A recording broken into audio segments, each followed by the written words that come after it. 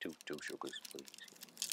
Oh, it started? Okay, so some of the other videos have been quite slow, so a bit, well, long I suppose, rather than slow, because they've been a bit speeded up, but in their way they've taken too long.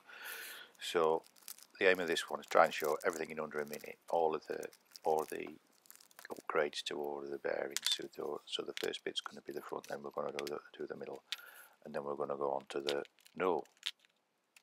front, and then I think the order is the back, and then we do the middle bits. Okay, so you can see there the new drive shafts, CV joints, or as close as you can get with these little things anyway. The metal bearings coming out there, and there are longer bits, as I said before, that you can watch the other ones if you want to see it in a bit more detail. This is fiddly. This bit was fiddly. It took quite a few goes, and then I got it all back together, and then the blasted thing had popped out of the spline where it goes into the diff. So I haven't shown all of that on this bit, but it's just showing you the idea really of getting the metal. In fact, you can see I've just gone forward there, took quite a bit of the boring bit out. That's just popping the little fiddly thing on at the wheel, and again that was fiddly. I think it's not really good size on the bit of plastic there, and it doesn't really fit. It took a lot of fiddling about that. Oh, that was clever, wasn't it? The way that it went round from one. It's the first time I've used a theme, and I think it's worked very well. That's the back, the beam axle, just to show what it looks like when you take it off, and plastic bushings coming out there. This was probably the easiest bit of if I'm honest with you. There, I've just flicked forward to where we've got the metal in. So, oh, that was quick. It's back on.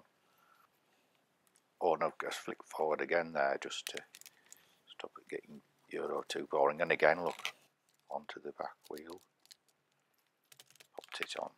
Right, so I don't know why I've shown you the battery. Perhaps I can try and do it. Ooh, that was good, wasn't it? Right, so we've flicked forward now to the drive gear.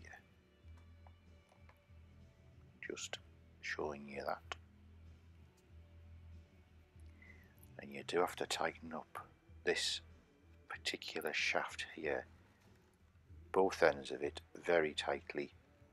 I was testing it and it came off underneath the car while I was holding it, and it's flailing around all over the place, so you make sure that is tight when you've done it up.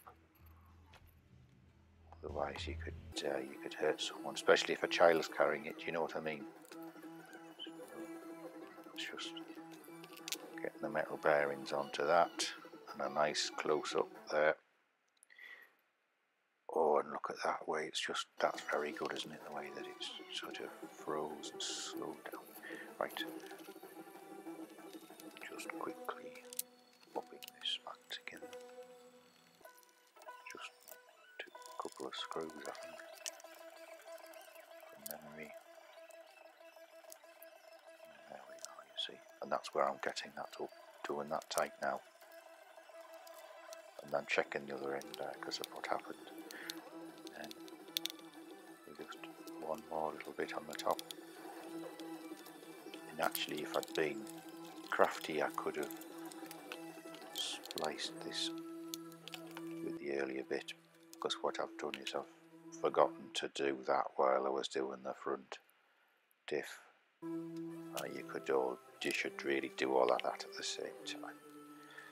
I didn't, and I'm being very honest with you. I did it afterwards. But if you were doing it, you should probably try and do it now. If you've already done it and you've got to this point of the clip, you're going to be cursing me. I should have said that earlier, shouldn't I? So we should re-record the whole voiceover now, just so that you don't make the same mistake.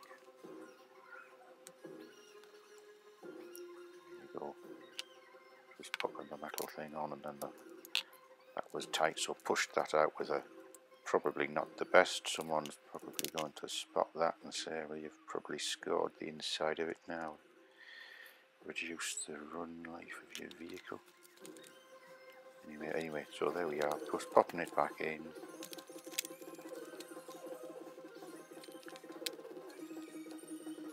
So pretty much it now. Just showing you another close-up and look at that.